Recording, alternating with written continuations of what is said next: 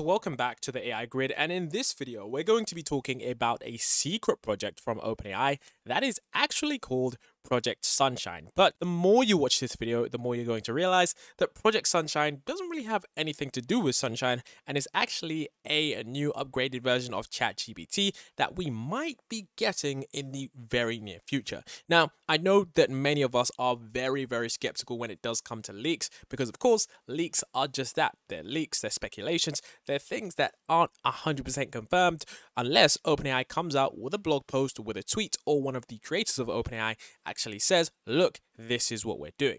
But with that being said, there is definitely quite a lot of substantial information that you're going to want to see before dismissing this as pure hearsay. So with that being said, let's take a look at what exactly OpenAI's Project Sunshine is, who managed to dig up this information and find it, and exactly all of the real evidence on OpenAI's website that actually shows us that this has more credence than you might think. So you can see here that literally around 2 to 3 months ago, and this is something that I unfortunately did miss, someone called Tibor Blaho tweeted interesting find in the ChatGPT public client-side code hinting at Project Sunshine. Beta features Sunshine, try Project Sunshine, a version of ChatGPT with special capabilities. So what do you think its special capabilities might be? Share your ideas. So around this time, nobody really had any sort of inkling what this version of ChatGPT might be.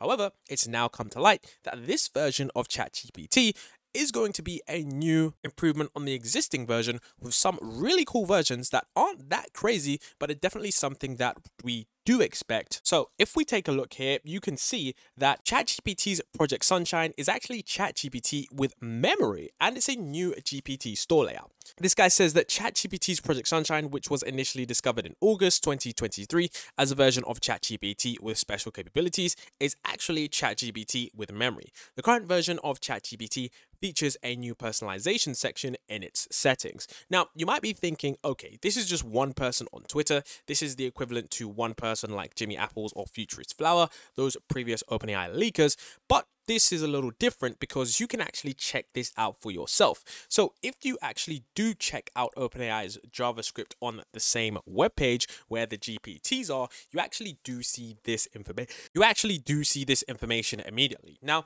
there's actually several different tidbits that you can read here, and like I said, anyone can check the JavaScript themselves. I'm actually going to show you how you can actually check this when you go onto the GPTs page, because this is actually something that is currently on OpenAI's page, and this is where the information is grabbed from. There's tons of Reddit posts about this where people have themselves actually checked that this is a real thing. So even if this is some kind of secret file that OpenAI is hidden, it's still on their website and isn't just a screenshot from a random, email or memo that's supposedly leaked. This is definitely something that is on their server. So we can see here that it says memory onboarding modal.title or memory onboarding modal.title, and it says your GPT can now learn from your chats. It also says keep the conversation going, and your GPT will carry what it learns between the chats, allowing it to provide more relevant responses. And additionally, it says improves over time, and it also does say as your GPT will become more helpful, remembering details and preferences. So let's actually go over some of these and what exactly they mean. So the first one, your GPT and now learn from your chats, actually means that, of course, like I said before,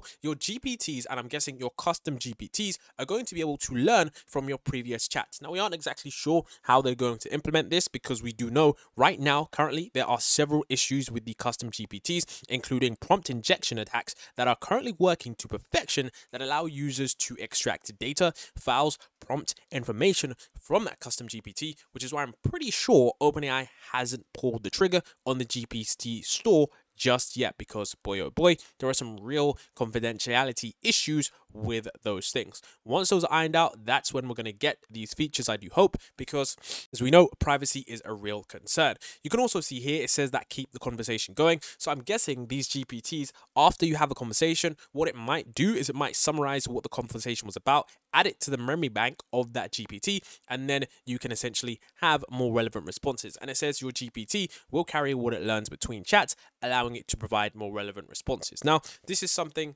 that has been done on some other versions in small scale scenarios, but nothing like this has truly been done before, because as you do know, every time you open a new chat, that, previously what you talked about was forgotten. So this is going to be something that is really, really, really effective if it does work. And it also does say that it does improves over time, which is going to be good because as you enter more and more information to the GPT, it's going to improve to know exactly what you want, which means that custom GPTs in the future are going to be pretty crazy. And it does say as you chat, your GPT will become more helpful, remembering details, preferences. So maybe where you work, maybe where you live, it's going to remember what you like, it's going to remember what you don't like. I think this is why also the GPT store is going to be delayed in rolling out, because this is definitely something they are trying to add, because without this definitely isn't going to be as good, but this is going to set OpenAI once again apart. All of the other large language model companies, this is something that they don't have. So if this is something that does come out, it's going to be really, really cool and really, really interesting to see exactly how it works. Then of course you can see there's another message that says manage what it remembers, and it does say your GPT has been designed to follow your instructions in chat, and you can reset your GPT's memory or turn off these feature in settings. So it shows us that right here we do have a situation where we're going to be able to do this. Now later on in the video I'm going to show you guys the guy actually accessing this feature in alpha or in beta. I'm not sure if some of you guys have this feature. I know it hasn't been rolled out worldwide, but I do know that it is something that is there. Of course, when I did just simply checked inspect element, you do see that the memory onboarding modal is still there, and if you go through it you can actually find this on OpenAI's page. Now essentially this guy on Twitter is basically breaking down this entire thing. He's basically saying your GPT will continually improve as you chat, picking up on details and preferences to modify what your GPT knows to teaching something new. You can literally ask it, what do you know about me? Where did we leave on our last project? Remember that I like concise responses. So it's definitely going to be something that is really useful. In addition, you can see here that, of course, the reset memory feature. So it says the current status of personalization is also displayed as memory off on the dashboard, indicating that ChatGPT won't remember anything you talked about in this conversation. Additionally, the new ChatGPT with memory feature is introduced via a new pop-up, and I'm going to show you guys that pop-up in a moment, but the pop-up basically says that your GPT can now learn from your chats, keep the conversation going. Your GPT will carry what it learns between chats, allowing it to provide more relevant responses, improves over time as your GPT will become more helpful, remembering details and preferences, and manage what it remembers. Your GPT has been designed to follow your instructions in chat, and you can reset your GPT's memory or turn off this feature in settings. So like I said before, improving over time, keeping the conversation going, and manage what it remembers is definitely going to be something that most of us do find very useful and very effective. So with that being said, that definitely means that, this is going to be really interesting to see how it is deployed, because we do know that sometimes when features are deployed, they aren't that good and they do improve over time. But with the custom GPTs, we do also know that many people are still waiting on the store. And I'm going to show you guys a video of all this stuff in a minute. I'm just showing you guys a Twitter thread first. Of course, we do have a really cool feature here too. It says the previously mentioned temporary chat is now visible in the model selector. However, it appears to be a bit buggy and alters the style of the prompt text input, similar to the existing chat history and training on/option in settings. Temporary chat also has its own announcement pop-up explaining its functionality. So essentially, temporary chat is basically where you can have a chat that doesn't remember anything at all. And of course, I'm guessing that this is not going to be the main chat feature. The main chat feature is going to be one where we actually have our GPTs remember exactly what's going on.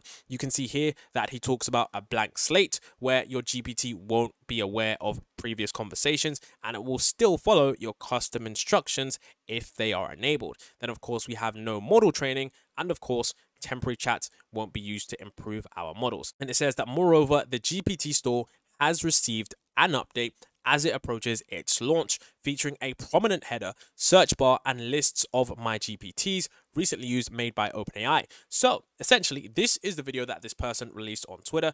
It shows you that this is the prompt, this is the pop-up, and what's crazy about this pop-up is that we did actually see this pop-up before. So I did see this pop-up floating around Reddit maybe a month or two ago, and actually, like I said, you can see it does say keep the conversation going, improves over time, and of course manage what it remembers. Then of course you can see he goes over to ChatGPT, he refreshes the page, and then it says your GPT can now learn from your chat. So this is going to be something that is, of course, really cool. Then of course you can see as well, when you do have this feature, this is the temporary chat feature. So like I said, it seems what we are getting from OpenAI is going to be GPTs that constantly remember what we're talking about and constantly improve based on the information that we give it, which means that over time, this could potentially lead us to the personalized AI scenario where we have AIs that constantly are learning about us, improve over time, and become more and more personalized. And I know from my personal use that if my AI is able to constantly remember everything about my business, everything about my day-to-day, it's going to become a lot more useful, because currently I have like 10 different chats open for certain things where you have to keep reminding it exactly what to do, the exact kind of prompts, where you're from, what you like, the tone, the style, the writing, everything. And of course, GPTs was a kind of solution for that. I think what they're trying to do now on the back end is just make sure that this is more efficient, solve out the issues where there is the data leakage and privacy leakage, and of course, make sure that, you know, the things that they promise, for example, such as being able to sell these GPTs and monetize them, is of course going to be quite effective, because currently you have to remember that OpenAI isn't actually a profitable company despite it being for profit. The $20 a month feature doesn't actually make them that much money, and you have to remember that their training runs are super expensive. I don't remember exactly how much it cost to train GPT-4, but it was super expensive. Here you can see the temporary chat feature where it shows not in history. Temporary chats won't appear in your history. Your GPT won't remember anything you talk about. And it does say that we may still keep a copy for up to 30 days. And it says blank state. Your GPT won't be aware of previous conversations. It will still follow your custom instructions, and no model training. I mean, some people tick this, some people don't, but essentially just means that this is like an incognito tab for ChatGPT where you don't need to remember anything. You want to have a quick chat about something irrelevant. And like I said, it seems like we're moving more towards these personal AI systems. Then, of course, you can see that there is this button here where if you go on personalization, you can see reset memory. So it says your GPT continually improves as you chat, picking up on details and preferences to tailor its responses to you. To modify what your GPT knows or to teach something new, just tell it, what do you know about me? Where did we leave? Remember that I like concise responses. But of course, you can also see that there is the button there to reset the memory. So maybe you entered some false information. Maybe your GPT just knows where you live, or maybe you don't want it to know all these things about you and you just want to start again. You could just click reset memory, and it says your GPT will forget what it's learned from your previous chats. This can't be undone. And then of course you can also see that you can turn this on or off. So like I said, you can see memory off, memory on. It will be interesting to see how this does work, if this is, you know, quite effective, if, you know, this feature is going to be working or not, how this is going to be rolled out, because some people, as far as I know, have something in alpha. Some people don't have access to this feature, but it definitely is something that is on the webpage. I did check this out, and I'm going to show you me checking it out in a moment. And of course, you can see right here that this is something from Futurist the Flower, who has previously predicted this stuff with great accuracy before, talking about how temporary chats won't appear in your history and your GPT won't remember anything you talk about, yada yada. You know, that's basically the code again. Of course, this is something that we've seen before, your temporary chat history. And then something that we did miss as well, something that I can't believe that we actually missed this feature, that's why I want to bring this up, was the fact that ChatGPT was already adapting its knowledge base the more we talk about it. So this Reddit user around a month or two ago actually posted something about this. So they actually said, okay, that your primary GPT will continually improve as you chat, picking up on details and preferences to tailor its response to you. Try saying things like, I moved to San Francisco in 2 weeks, always code in Python, or forget everything about my last project. And you can see that it says ChatGPT adapts its knowledge base the more we talk about it. Now, the thing about this didn't blow up that much, because I'm guessing the problem was that this was maybe rolled out to an only small amount or small subset of users, which is why most people didn't see this, including myself, including most people on Twitter. And the problem is that most people do see stuff on Twitter. It gets a lot of shares. It just honestly like gets shared on all the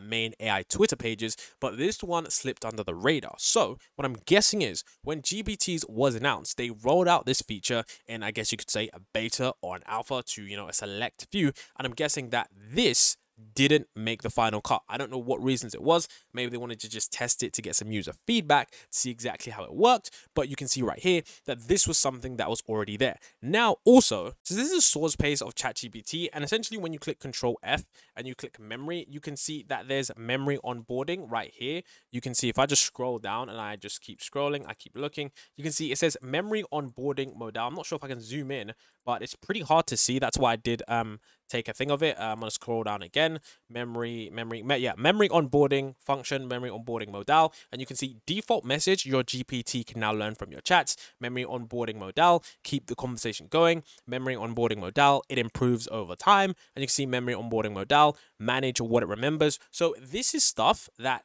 you can see that this is like literally, I just opened up ChatGPT and went into view source code, and this is what I'm seeing on the actual website. So maybe this feature doesn't get released. Maybe they just scrap this feature completely. Maybe they can't solve the memory problem. But right now, this is actually on the web page. You can just click, right click on any page, then click view page source. And when you click that, you click another link like on the source page, one of them, and then this is exactly what pops up. So like I said, I'd be surprised if this feature doesn't come to pass, because this is something that many people have wanted for quite some time, and this is definitely something that would take GPTs to the next level, and it's also something that we haven't seen other companies do.